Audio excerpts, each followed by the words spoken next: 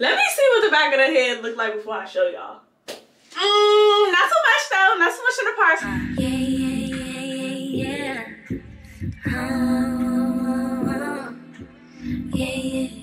Hey you guys, welcome back to the channel. It's Jaterra, Bria'Na. Make sure you like, comment, share, and subscribe. I realized when I was looking at my YouTube analytics that half of y'all are not subscribed. Most of y'all come from the YouTube suggestions. So if you've been enjoying my content, or if you like the vibe that you're seeing so far and you like this hairstyle, please subscribe. It will really help me out. I'm really looking forward to building a family, a community on my channel where we really like engage in the comments and things like that. So yeah, make sure y'all subscribe and keep on watching if you want to see exactly how I achieved this new style that I tried out called the invisible locks.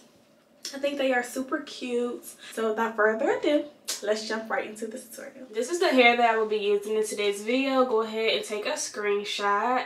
I can't tell you guys too much about the hair right now because this is my first time ever using it. I will tell you guys at the end how I feel about the hair. I went ahead and separated each strand because they come in pretty big like strands.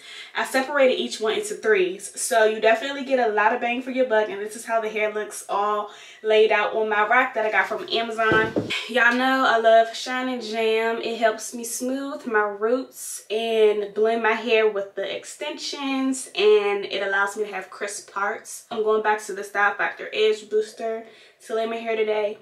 I've never tried this scent, but it says that it's maximum hold. I love spraying my braids with this mane and tail shine on. I should have got some more. I didn't realize I'm basically out. Just use whatever oil is your favorite. This is mine. I make it. It's the perfect blend of a lot of different oils that are really good for your hair. So those are all of the products that I will be using. Of course, in terms of tools, you're definitely going to need a crochet needle.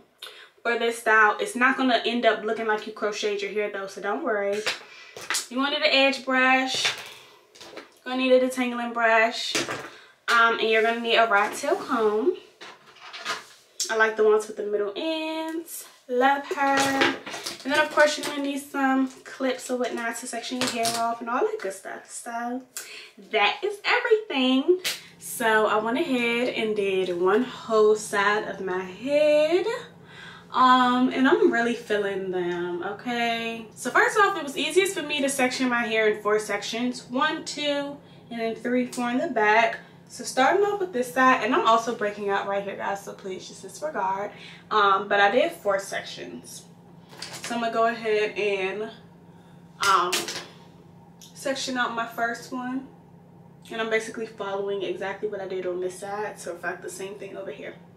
Alright, so once you have your section, this is going to be one twist, but you're going to have to split this into 2 sections as well. Boom. So once you split them, you want to get some Shine and Jam and coat the roots of your hair.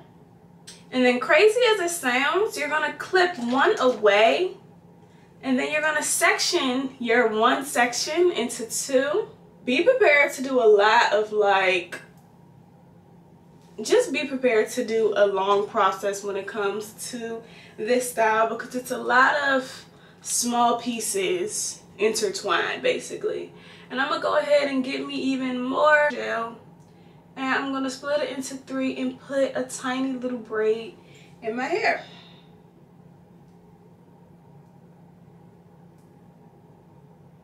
So luckily for this style, you do not have to braid all the way down. Like that would literally be my worst nightmare. You just need to braid down a little bit, something like that. I don't even know if you can see, just so it doesn't unravel.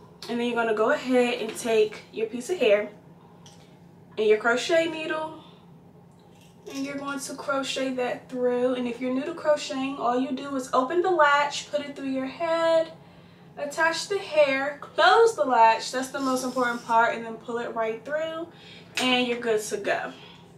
Go ahead and find the other piece of hair that belongs to that section and pull it over, and then just add more Shine and Jam so everything is nicely secured. And then you're going to do the same thing to the other section. If you have tiny hairs in the front like me, this is going to be the hardest part for you, but it's okay, just take your time. And I realized that the back of your head, no one's gonna see that part, so I didn't do this part in the back of my head. Like, I didn't split the hair and then braid it. I just braided the whole section because as long as the front and like the middle looks good, you should have nothing to worry about. So I'm gonna go ahead and put my little braid in. I'm gonna get my other piece of hair and crochet it through. Remind you, this piece of hair is one of 3 from the actual section that they give you in the package, because that section was too big. I would have had like jumbo twists, and that's not what we're going for. Some people crochet their hair halfway through and then pull it. Just pull it all the way through. Makes it 10 times easier. And like I said earlier, retrieve your other part of the portion and get you some shining jam. So now it's time to actually turn this into something that looks like locks and then twist them together. It's basically what this whole invisible locks style is supposed to portray. It's supposed to look like you have real locks that have been twisted together in a, you know, 2-strand twist style, and then wrapped at the bottom to create a bob effect. So basically what you want to do is twist your hair at the top really, really well and really tightly in one direction, and then in order to twist them together, you're going to twist them in another direction. So let me just be quiet and show you. Twisting, I'm adding shining jam because I don't want that little braid to show. Some of my braids are showing, so I'm going to have to redo them. But basically, as you can see, I'm twisting away from my face while still holding this section. I'm going to get my shining jam. As you can see, I use a lot of shining jam. Sometimes in order to help you cover your plait, you have to comb your hair through. So I just did that, and now, like I said, I'm twisting again away from my face. So I twist, twist, twist, add more jam. Instead of twisting away from my face, I'm going to twist towards my face. And I like to leave a little bit of space in between them because, trust me, they're going to get tighter as you twist. And then I twist regularly. I'm kind of still twisting the twist as I twist, like I'm doing that flick of the wrist motion. But for the most part, you can just twist as normal because you want them to kind of get chunkier as you go down. Like, I can see where my hair is sticking out at. I just put a little bit on my hair. And then you keep twisting. Y'all see how like the root got really tight even though I didn't like twist it tight at first. Once you come to the bottom of the twist, you see how long it is. I'm gonna go ahead and find my other piece to see where I had that one end. Alright, so once you have your twist, you're going to flip the hair up at the length that you want it to kind of sit at. And then you're going to fold it once, fold it again, take this piece and wrap it around. This hair, FYI, is not long enough to give me the look that I really wanted at the ends. I'm gonna put a picture of how my ends are supposed to look. So if you want your hair to look like that, I would suggest getting longer inches. But girl, this is all my beauty supply had to offer, so we had to make work with what we had. So once you're finished twisting it, you're just gonna put it through the bottom loop. I'll show you guys again. And then you're gonna pull this part down to lock it in place. And there goes your little twist. And it looks like I have 2 little locks twisted together. I just think it's so cute. I don't know. This is the perfect style if you ever thought of having locks and you didn't know how you was gonna look. This is the look. This is what it is. Same thing as last time. Get your section and you're gonna split it into 2. And you're gonna coat your roots with shining jam. And then you're gonna split this section into 2 as well. But the first time we split it vertically, and now we're gonna do it horizontally. Put that section away, and you're gonna put a tiny braid in your hair. And like I said, don't go too far down. You just need a little bit to where it won't unravel. And then you're gonna get your 1/3 of a section. I like to put my fingers like this. Make sure you open the latch of your crochet needle. Put it through your braid. Take your middle and index finger and attach the hair. Close the latch. Pull it all the way through. That piece was nappy, so it kind of got stuck. And then you're gonna pull that other part of the section down. Get some Shine and Jam. And you can just put that away as you do the same exact thing to this side. Twisting away from my face with the first section. Add more jam. Jam is really your best friend whenever you do protective styles. I'm gonna pull down the other part, the same thing to this side. It's very like repetitive, okay? I mean, most styles are. Once you have them both going away from your face, now you're gonna twist them together going towards your face. And remember to leave space at the top because it's gonna get tighter as you go. And then just twist as normal. Once you get to where your hair ends, you see how my hair is sticking out right now? Add you some more Shine and Jam. Once you come to the end of your twist, you're just going to fold it where you want the hair to end. And you're gonna not necessarily fold it again, but now you have some extra hair. You're gonna take this. I've been wrapping away from my face just in case if you were wondering. And you're just gonna wrap it back downwards. And once you have the end of it right here, you're gonna stick this through this little loop that you have right here. Stick it through and then go back to the top where you started wrapping down, and you're gonna pull at it to secure the end, and it will not unravel. If you twist tightly at the top of your hair and if you pull firmly and really tuck it and secure it at the end, none of your twists should unravel.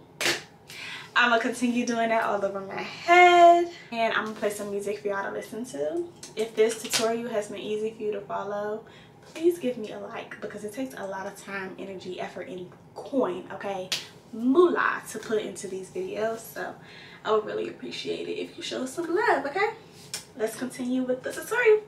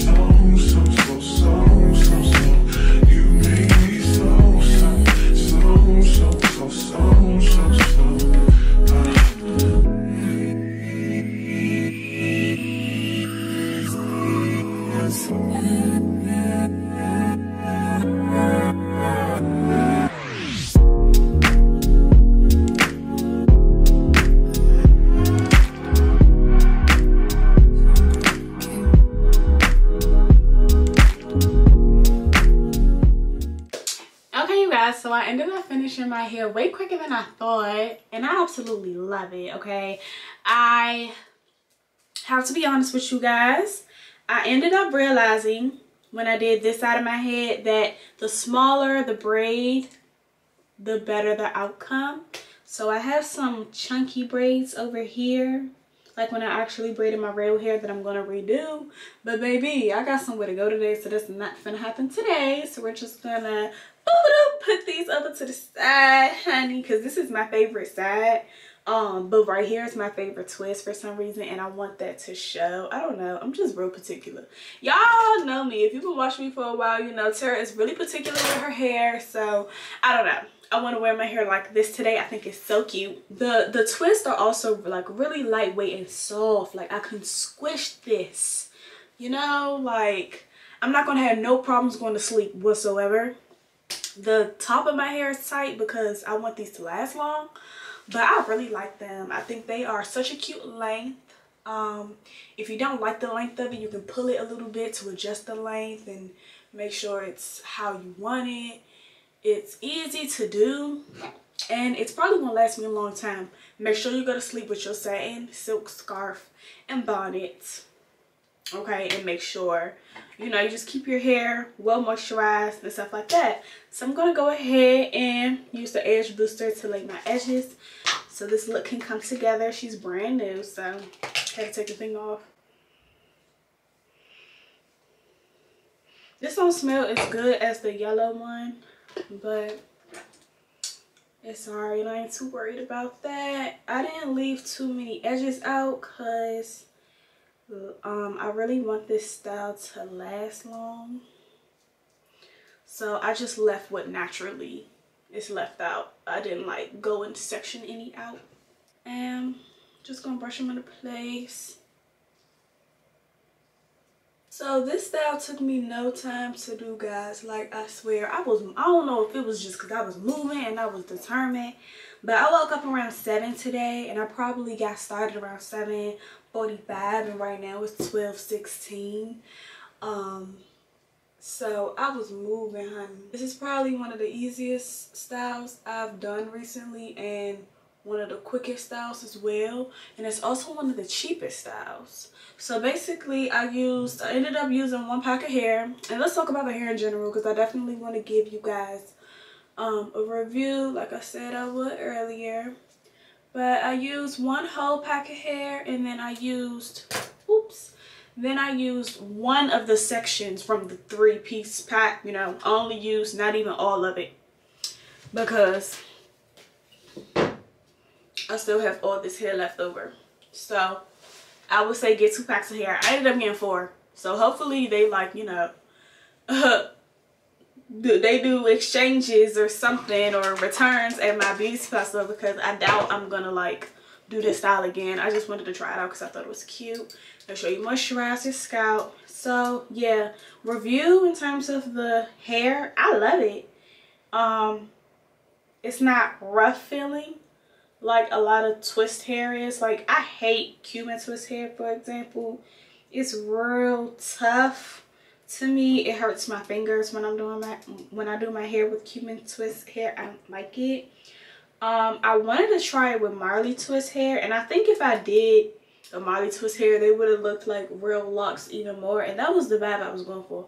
But like I said, this was the best option that my beauty supply had, because if you don't know, I shop at a black owned beauty supply, and it's a small store, so of course they're not gonna have everything that I want every single time, but that's fine because I'd rather keep the money in the community versus going to somebody else. So it is what it is.